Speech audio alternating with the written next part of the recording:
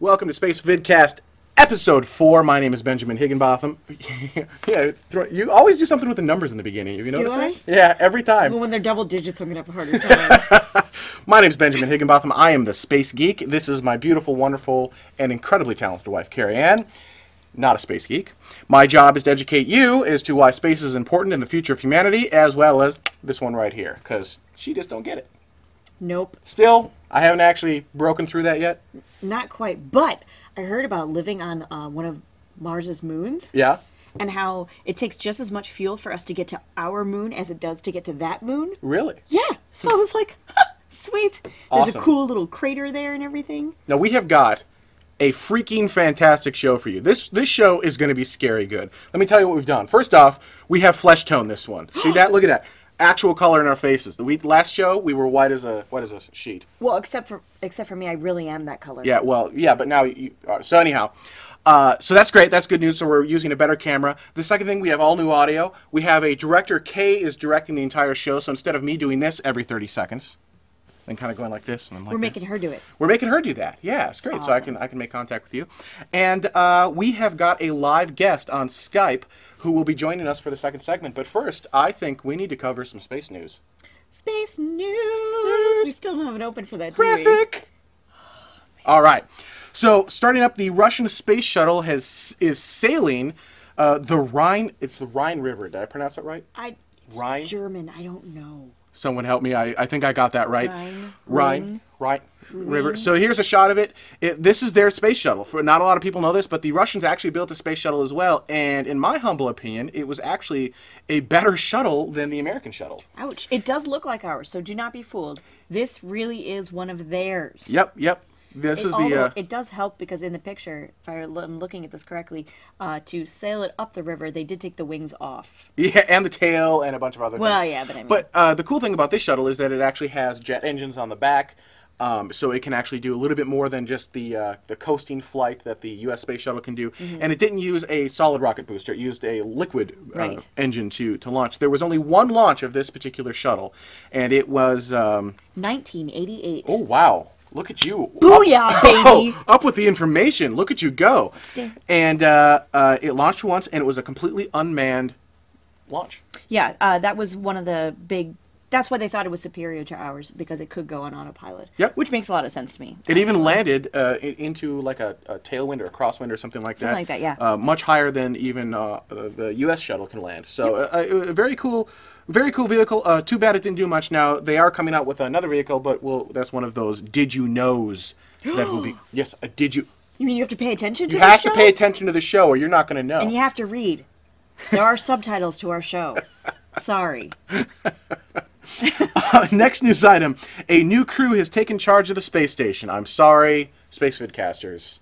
Peggy is leaving. Oh, Peggy. Yeah. Peggy We is... love Peggy. Yeah, we love Peggy. I know. Peggy's a lot of fun. It was a Russian cosmonaut who's taken over the position. Do you have his name on there? I didn't bother to write that down. In a second. But they're going to be leaving. Peggy also set a U.S. record for number of days in space. I believe it was just over a year. 374. Thank just you very over much. a year days in space. That's a U.S. record. I believe the Russians actually hold the world record or galaxy record. Ooh, the galaxy record? I'm not sure. I'm sure there's somebody else in space who's like, screw you. I've been up here my whole life. Exactly. I don't know what you would call that record, but I believe the Russians had that with the Mir space station. And I also believe the Mir space station had a human on it for like 10 years. Wow. So we've got a long ways to go with the International Space Station. Wow, but yeah, no joke. That's Zarek Volkov. there you go, thank you. So Expedition Sergey, 17 has relieved the Expedition 16 crew, and Peggy will be coming home. Now, keep in mind, stay tuned to SpaceVidcast. We're going to have coverage of the Expedition 17 crew coming home when they air that live. Check spacevidcast.com/calendar for that list of events. The time can change based on events, solar winds, solar tornadoes, things like that. What? Yeah, Tornadoes? Solar hurricanes, they're no good. Tornadoes don't bother anyone. There is the company Spaceport has launched a test of future spacecrafts. Yeah, this actually confused me to no end. I had to read this article like 3 times because I didn't understand the concept that Spaceport was A company. a company. Yep, not a port. So like Spaceport I don't know. I've been watching entirely too much like Stargate Atlantis or Stargate Yep. or Earth Final Conflict or something where I was thinking, hey, cool, there's a port now. This is in New Mexico, by the way. And Lockheed Martin has been using it with some of their less publicized technology, which I think is hysterical because their less publicized technology is now being publicized. But hey, don't mind that. That's not a big deal. What Lockheed, though, is doing is that they have a spacecraft that they're flying. And it's about 1/5 the size of what a future vehicle would be, but it is not intended for human flight. It's purely for like satellites and other things like that. But it's just to be an easier, faster way to get them up in the air, and so I thought that was really kind of cool. Yeah, and they started testing of that this last Yes, week. that's what's kind of what this whole shebang is all about. Yes. Right. So that is news for this past week in space. Space news. Space. Coming up next, we're going to have a live Skype interview with the first chair of the Office of Tomorrow's Mars. There's an office already for that? There is. Actually, this is going to be a fascinating interview. I have to get cracking. This is the essence of why SpaceVidcast is here, so you guys stay tuned. We'll be back right after this.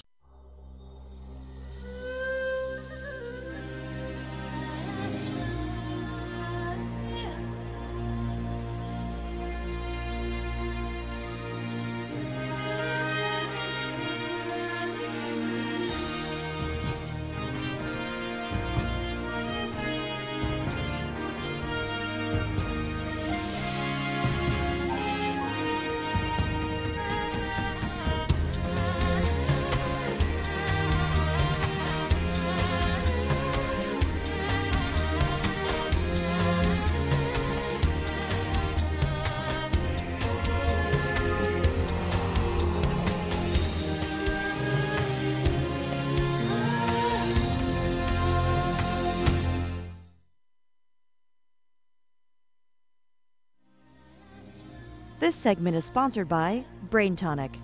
Get rid of the head fog with 0 caffeine or processed sugar.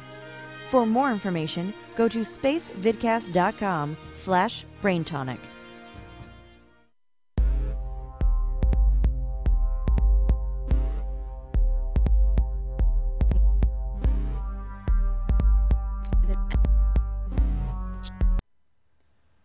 A new spacecraft. What? Yeah, oh yeah. No. We already have enough. We don't Actually, need any more. we have a picture of that. It's called the Kip. Help me out there. Clipper. Go ahead. Let's. I think we have a shot of that. It's called Yeah, there you go. There it is. Oh, it's so cute. Yep. Pretty it's cool. Like a little baby one. It's actually pretty big. No, So, it looks like you can fit like 2 people in there. Yeah, but it is manned. So anyhow, that's what they're working on. That's so cute. All right. Our guest for today is, his name is James Smith. He is with the Office of Tomorrow's Mars. He is the first chair. It almost sounds like a Disney title, doesn't it? Kind of, a little bit, actually, Yeah. yeah. So, James, welcome to the show. I hear you're having a little bit of weather where you're at right now. Believe it or not, it's actually completely gone away. Oh, my gosh. Just out of nowhere. So, thank goodness. Thank you for knocking on the wood earlier. Yeah, that's incredible. We were in pre-show. We had a fun pre-show with power outages, tornado warnings. But not on our side. We but just kept losing our guests. We said as soon as we do the show, everything's going to work great. And lo and behold, it has. So, James, what is the Office of Tomorrow Mars? Well, we are a group of people, and hopefully more people will join, who is for the masses to go to space. Right now, unfortunately, NASA, the SA, and other private firms, they're still catering only to the elite. And we want to have everyone be able to go. And that's probably what's most important. You know, when they came here from Europe